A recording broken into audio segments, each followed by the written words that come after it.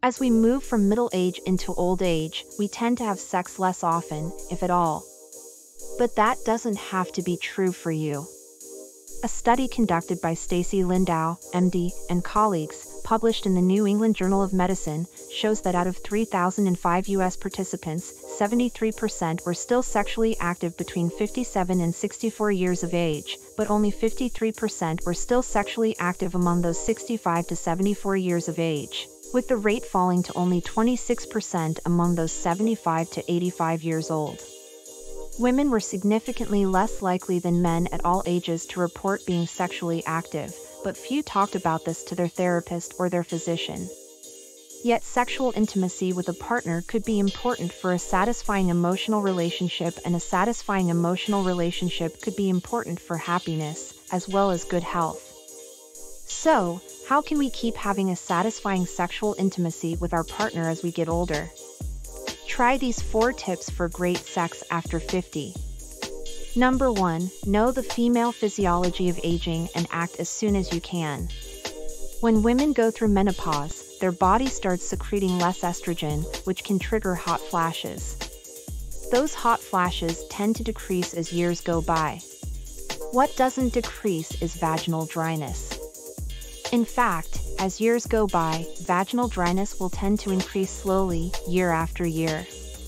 Itchiness might start, as well as decreased tissue elasticity. And then intercourse might ultimately become painful. Women will usually not consult their physician and will just stop having sex altogether, which could make their partner unhappy and sexually frustrated, straining the relationship. Women will consult their physician when, in addition to vaginal dryness, they start having urinary symptoms, like urinary incontinence, which starts while coughing, sneezing, or during physical exercise. Both urinary and vaginal symptoms might get worse year after year, but both are preventable. How can painful sex after menopause, vaginal dryness, and stress urinary incontinence be prevented without incurring other health risks? Studies by Ginger Constantine and colleagues, published in the journal Menopause in 2019, show that low-dose vaginal estrogens can be used without increasing the risk of cancer. Physicians usually prescribe 1 gram of estradiol vaginal cream, or the equivalent in the form of vaginal inserts, capsules, or tablets, to be used with an applicator 1 to 3 times a week. But 1 gram of cream is a lot.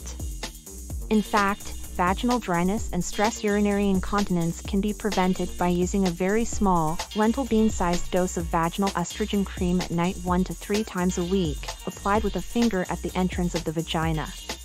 Usually, after a few months of using the vaginal cream, urinary incontinence will improve, sex will often stop being painful and will become pleasurable again, and the romantic relationship will blossom.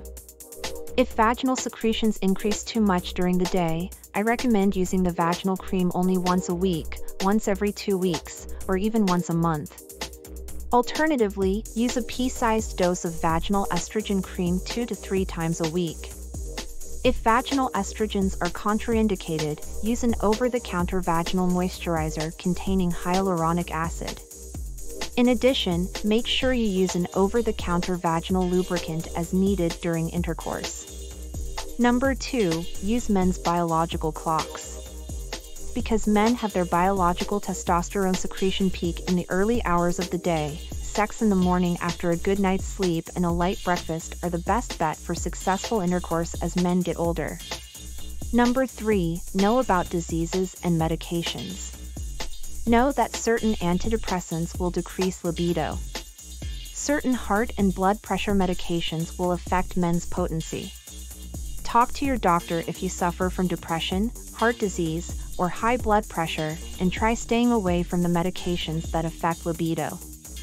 Ask your doctor about medications that will be equally effective for your condition without affecting your sex life. Also know that diabetes, heart disease, low testosterone levels, and low thyroid hormone levels can affect your sex life. Make sure you have your blood tested to detect abnormalities that can be easily remedied by the appropriate diet and/or medications. Number 4, use your imagination. For sex to be even more enjoyable, physician Mary Jane Minkin, a clinical professor of obstetrics, Gynecology, and Reproductive Sciences at Yale Medical School, recommends using your imagination and fantasize during sex. Minkin also strongly recommends using vaginal estrogens. Conclusion: sexual pleasure during intercourse can continue long after menopause. Yes, pain during intercourse, vaginal dryness, and urinary incontinence after age 50 can happen, but those are treatable even if addressed late, and preventable if addressed early. Don't hesitate to talk to your doctor about those issues. They are worth addressing to keep a romantic, pleasurable relationship with your partner as years go by, one of the secrets for a long, happy, and healthy life.